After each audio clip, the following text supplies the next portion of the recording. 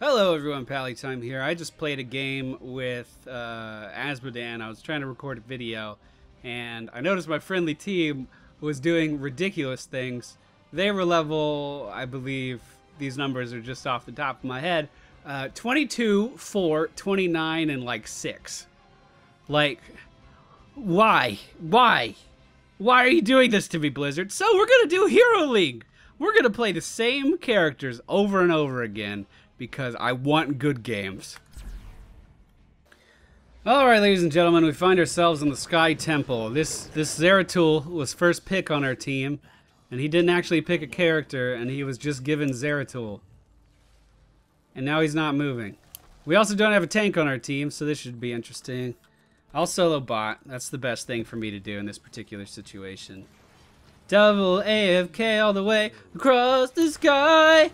Then this guy left the game. Okay, he's back. Cool. I'm going to go with Conjurer's Pursuit. It's going to allow me to sustain my mana bar throughout the entire game. My Q ability is Plasma Shield. It's going to soak up damage for me. Essentially, it's a shield. It's not that hard to understand. Psionic Storm. My W ability does damage on the ground in a small circle.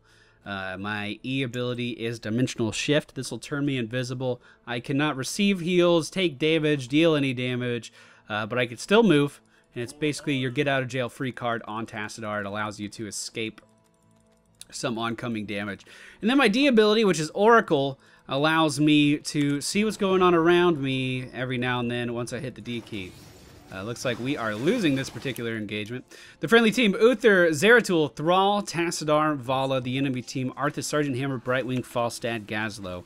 The reason I didn't show you guys the draft process in this particular game is because they were like not talking, not selecting characters. They were AFK. I don't know, man. I don't know. I'm feeling kind of salty already this game, but I'm trying to put it behind me. I'm trying to put it behind me.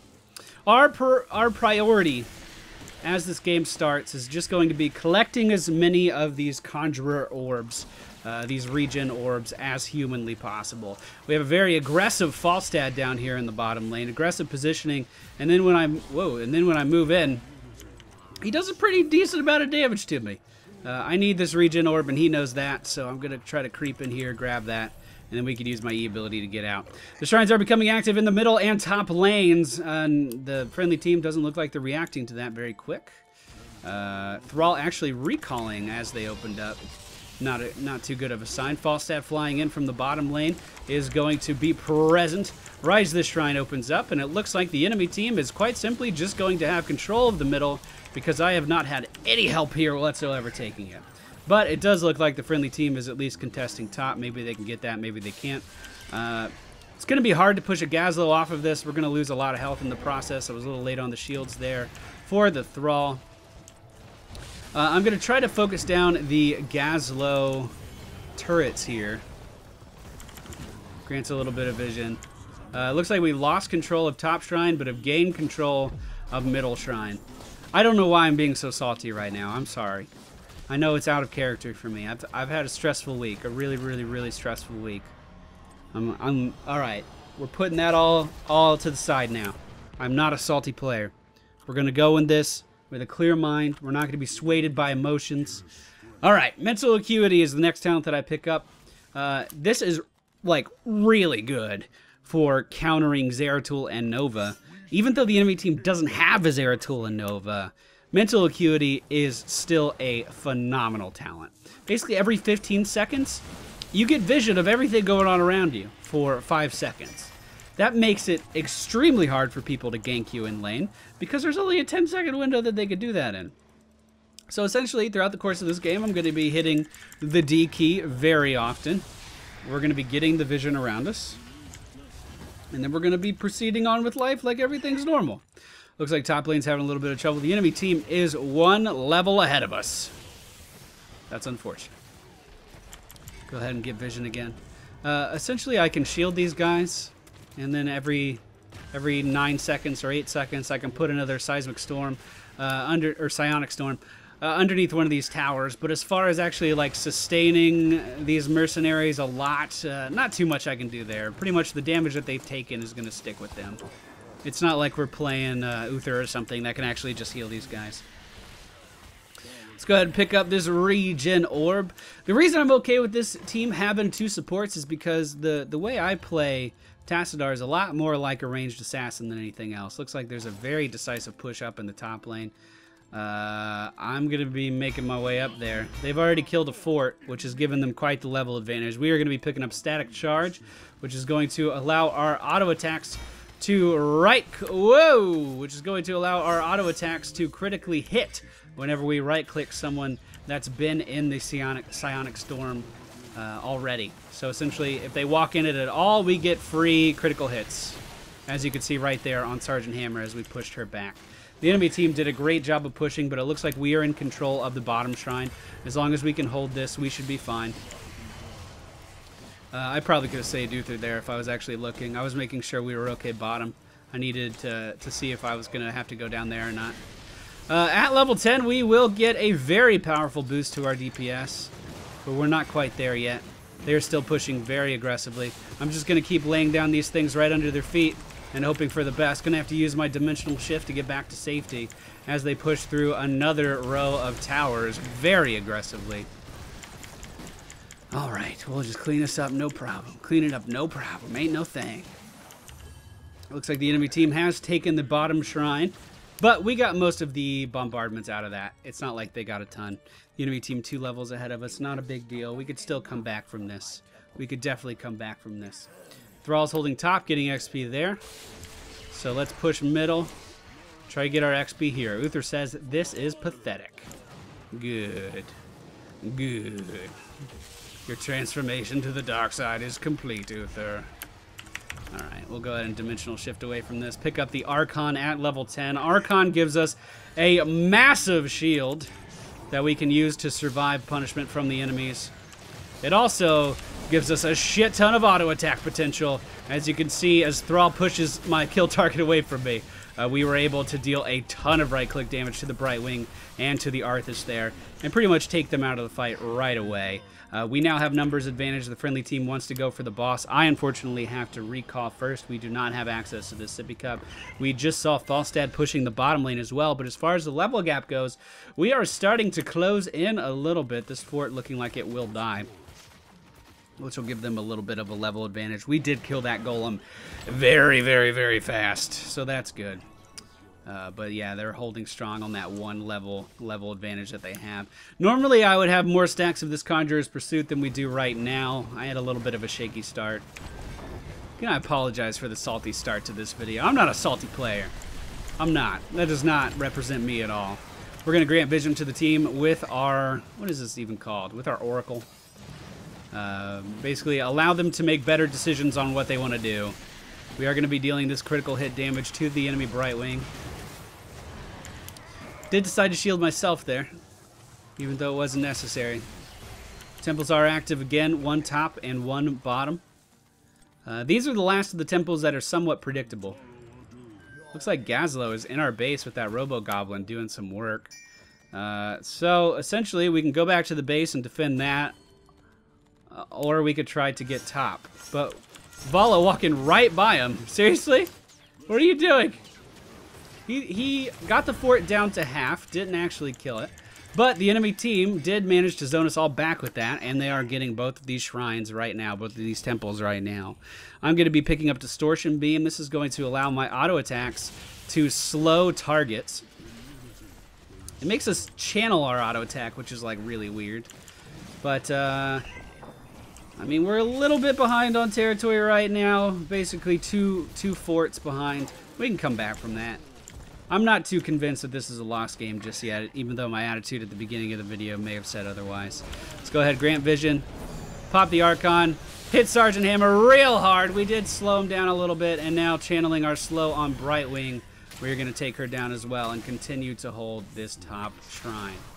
The enemy team may be going for mercenary camps in the bottom lane right now. We don't really know, but we are going to take down their top fort. This leaves us 1 structure behind the enemy team.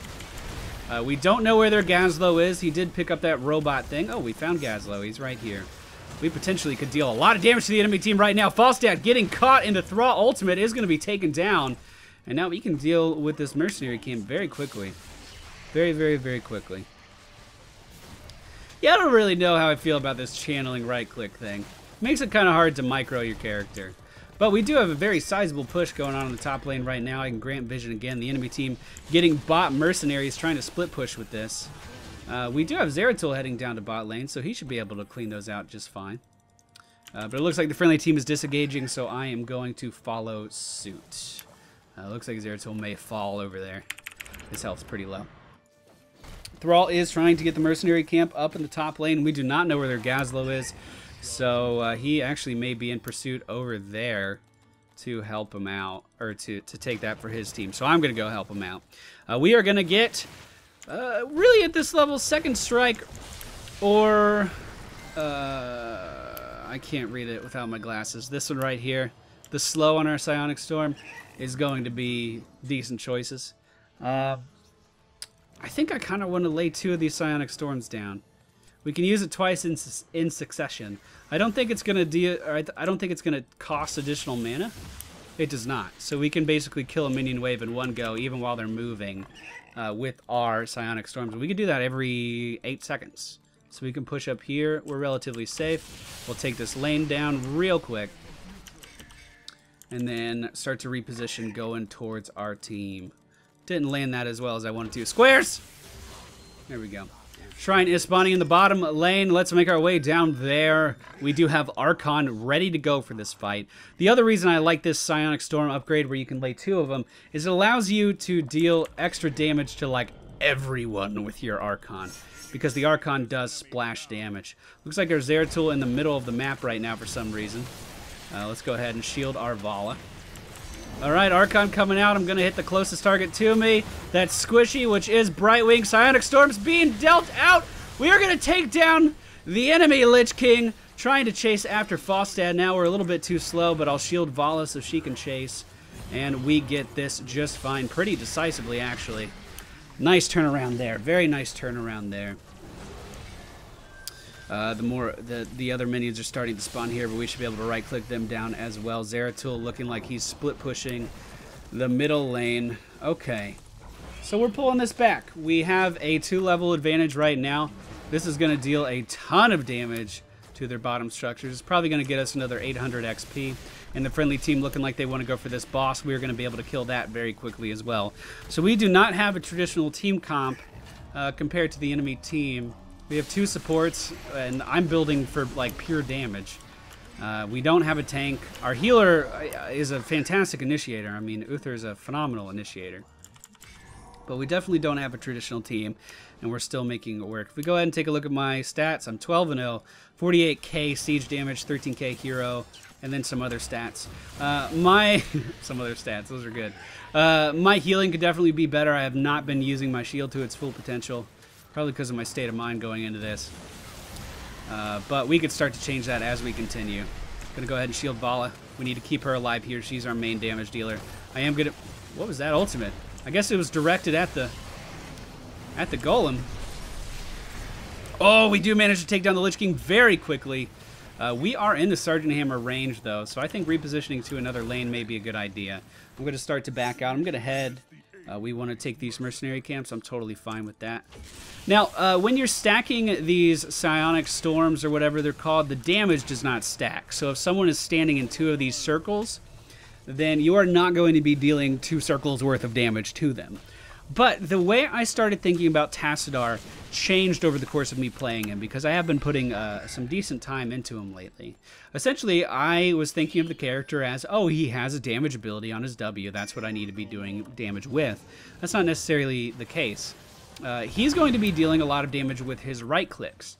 And the way you make his auto attacks better is by throwing down your W. Shield on Zeratul here. We're going to switch into Archon form, and we are going to take down Falstad, who is slowed every single time I right-click. We take down Brightwing as well. We are in a very, very strong position to head to the middle of the map. I'm actually going to head to the top of the map since we're kind of split up. We should be getting these for sure, though. Let's go ahead. We are going to get the Twilight Archon. This is going to basically increase our effectiveness of our Archon. 50% increased range and basic attacks deal, or what is it? Initial shield amount increased by 50%. Basic attacks deal 50% more damage. And we get a bonus to our attack range when we're in Archon form as well, which is very, very, very beneficial. We need to put a store up here and here. Looks like we're going to be able to solo this just fine. These shields should sustain us decently well enough. If we get ganked, well, number one, we should see it coming with the Oracle. But if we get ganked, I should be able to jump out of here, or if they wait long enough, trade with the Archon. So, Sinus Storm there and there. Cool. This is going really well. I've been playing a lot more Tassadar since... Did I ever finish my thought earlier? I'm sorry. My brain is just everywhere today. The W is actually a catalyst to dealing more right-click damage. Once I realized that and started playing accordingly to that, like, to that mental process, I started liking Tassadar a lot more, because essentially my problem was, oh, I put down my Q, or my W, and he moved out of it right away and it dealt no damage. Well, I feel useless. But since I picked up that static charge talent, I've been playing with that, it's gotten a lot better. Alright, I'm going to let him kill the majority of this camp. There we go. Archon form coming out. I'm going to stand on the circle. I was polymorphed by the enemy team. I did do a dimensional shift. Uther was just a second too late on that ultimate, but it looks like they are going to kill the enemy team here. Essentially, I died there because of that polymorph. I'm assuming Brightwing has the increased damage on the polymorph. Yes, she does. A good Brightwing is good. So essentially, this is the build: Conjurer's Pursuit, Mental Acuity, Static Charge, Archon, Distortion Beam, Second Strike, and Twilight Archon. This is what I've been using to pretty good effect with Tassadar lately. Now, some things you can change if you don't want to be slowing people is you can get their Prescience, I believe it's called, which automatically activates your Dimensional Shift at low health. And it doesn't use the cooldown of Dimensional Shift either. And then at the next level range, you would get Dimensional Warp, which allows your Dimensional Shift to heal you as well. So you get a lot of sustain out of that, but I also think you lose a lot of kill potential, or at least in my experiences, I've lost a lot of kill potential when I've tried to go for that particular combo. So I enjoy this one a little bit more. We also have a healer on our team with Uther, so I feel fine taking those talents. Gonna go ahead and look at the stats again. We have 20,000 hero damage, 74,000 siege. My healing is pathetic, but my XP contribution is pretty good. Looks like Thrall is going to be, I was going to say dying up top, but he's doing a ton of damage to the enemy Brightwing, actually forcing her out there, and she may still die to minions if she's not careful. Now, we can land an auto attack here, which is going to slow Sergeant Hammer a little bit, but Sergeant Hammer's going to use her boosters to get out of there. Let's go ahead and go to the middle. Thrall should be able to hold this no problem with all the self-healing he has, and we can get this. Good movement there, Vala. Zeratul's pushing the bottom lane. Looks like this game's going to be in the bag. We managed to turn it around. I usually have an issue with this map because it's really hard to turn games around, but the team came together and they did a really good job. I'm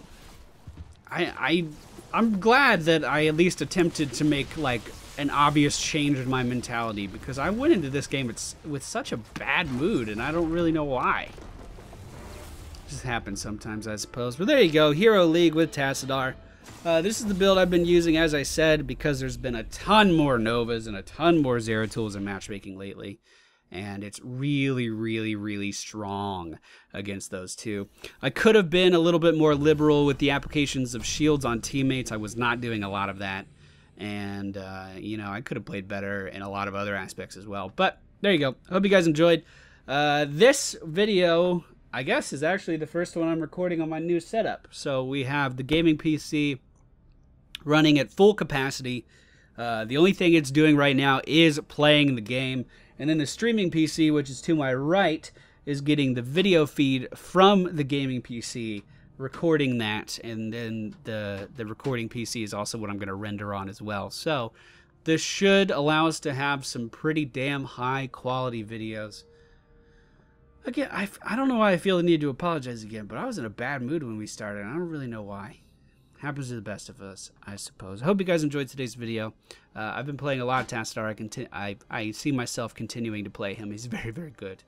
Hope you enjoyed, and I'll see you all next time.